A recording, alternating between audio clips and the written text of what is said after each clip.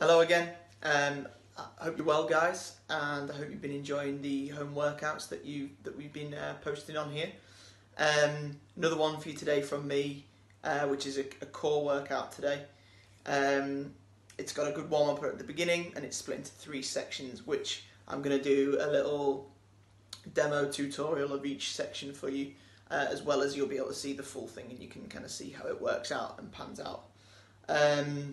So give it a go, and hopefully you'll enjoy. So to begin with, you've got warm up.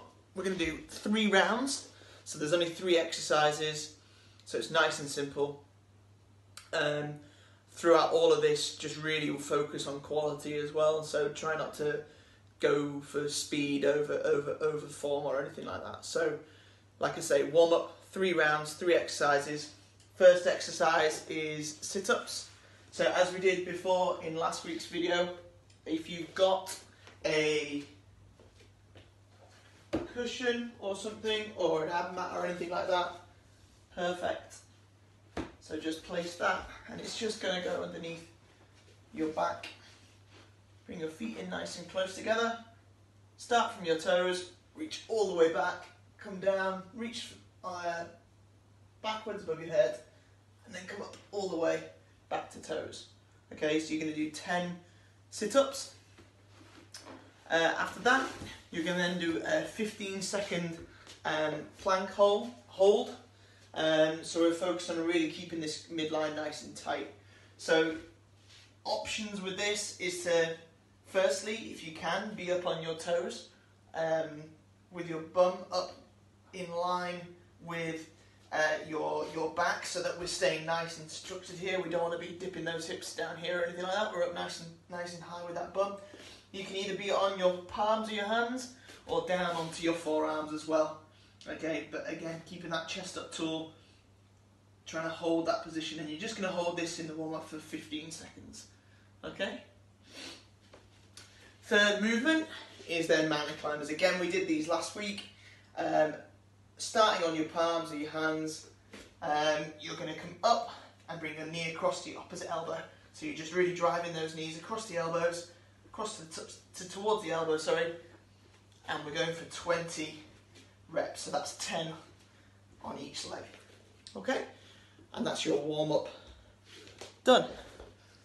Remember, 3 rounds.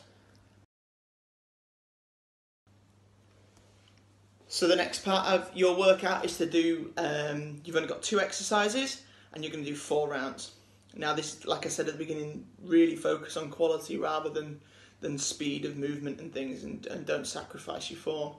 So you're going to do 2 exercises. Your first one is going to be a side plank with a rotation, which we've got a little bit of a scale in there as well if you need to.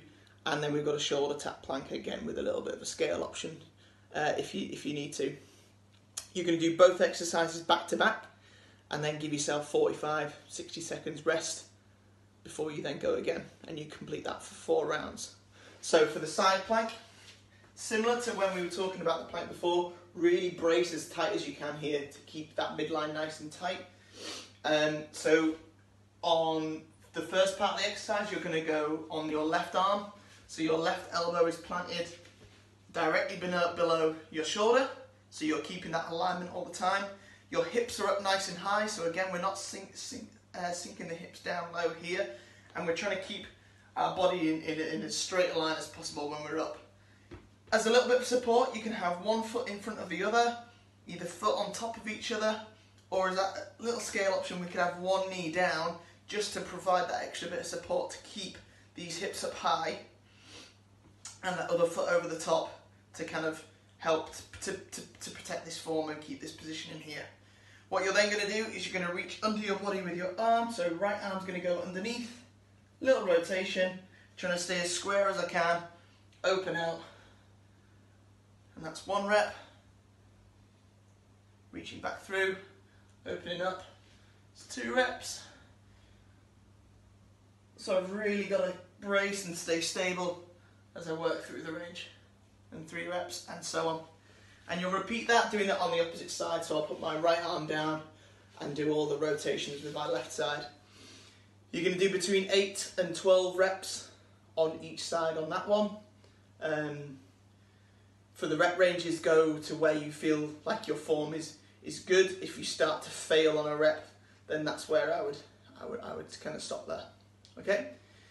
Exercise 2, so you're going to go straight from both of those plank rotations into a shoulder tap plank. So we're up on our toes if you can. As an option, you can be on your knees, but this is just going to make you more stable, so it makes that a little bit easier. If you can make it that a little bit harder, we're up on our toes, okay? So, trying to stay as stable as possible, we're bringing one hand to touch the shoulder, and then switching to the other side. Trying to minimise that rotation in the hips there. They're trying to stay as still as possible. Tapping the shoulder, and bracing that midline. And we're going to do 10 reps on each side. Okay? So like I said, you'll do both those exercises back to back, then give yourselves 45, 60 seconds rest before then doing your second round, third round, then fourth round. And that is part A done.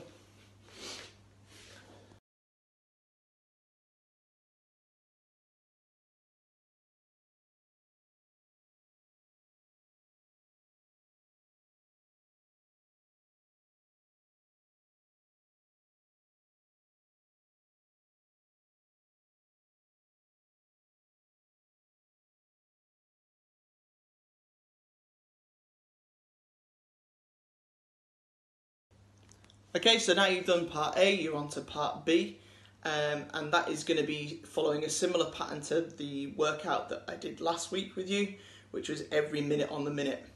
So you're going to have just 3 movements. You start the first one between 0 to 1 minute. Second movement is 1 to 2. Third movement is 2 to 3, and you're going to keep repeating that.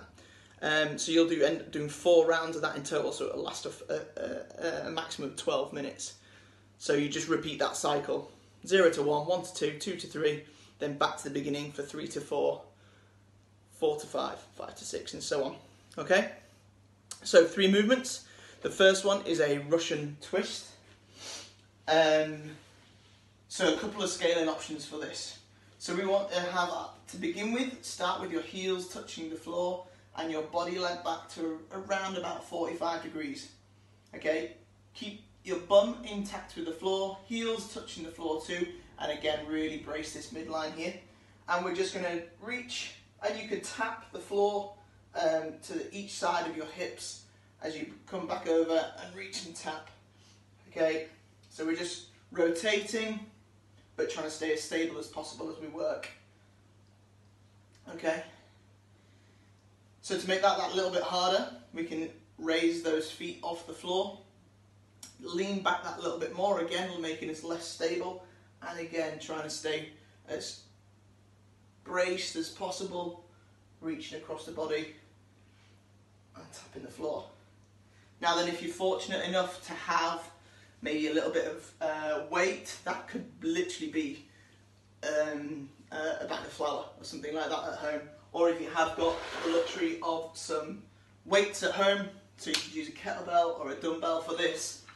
And again, either heels touching the floor or lifted, and you're going to tap the weight this time over the top. Okay? So that's your first movement, and you're going to complete in that first minute between 20 and 40 reps. Focus on quality, not on speed, so you don't have to get all 40 reps done. If you don't get 20 reps done, it doesn't matter. Work to about 40-45 seconds and give yourself that 15-20 second rest before then starting the second movement. So the second movement is a tuck up, okay? So really focus on keeping your lower back pushed into the floor, okay? And we're going to extend our arms out to the side, sorry, didn't know where to put them. Okay, and arms and legs out straight. And then all we're going to do is raise our knees, lift our chest towards and lift those shoulders, keeping that lower back pushed in and back out again. So we tuck up and back down, tuck up and back down. Really try and get as much range of movement as you can, lifting those shoulders up. Reach, as you tuck those knees in, reach for your toes, okay? And again, you're going to do 10 to 20 reps of those, really focusing on quality of movement. The last part is, once you've had that rest, the last movement is going to be a tuck hold. So similar to obviously what you've just done in that second movement, except this time you're going to hold the position again, trying to keep those shoulders up high, pushing that lower back into the floor, lifting those knees in and reaching for your toes. And you're going to hold this for around 20 to 30 seconds. And you can do that cumulatively as well, so if you had to stop after 10 and then get back in and go again, that's absolutely fine. Just work through the minute, give yourself plenty of rest before then returning back to the beginning of the Russian twists. Okay, repeat that 4 times through, 12 minutes. Okay, so you made it through to part C. Part C is simple, it's just a challenge, okay? So you might be pretty fatigued already from your core, but your challenge in this last part of the workout is to do as long as you can holding that plank. Okay, so like we talked about at the beginning, you've got those options of either on your toes, but either palms of your hands or forearms down.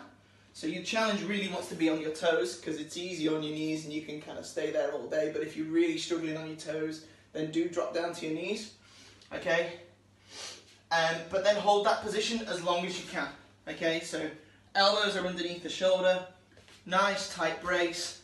We're lifting the head up, so it's kind of like neutral with our spine rather than ducking our head down or lifting it up to look forwards. Keep it pretty neutral.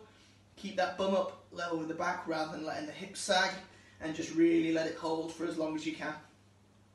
Alright, feel free to post how long you managed to do it for in the comments. And I hope you've enjoyed this workout. Cheers, guys.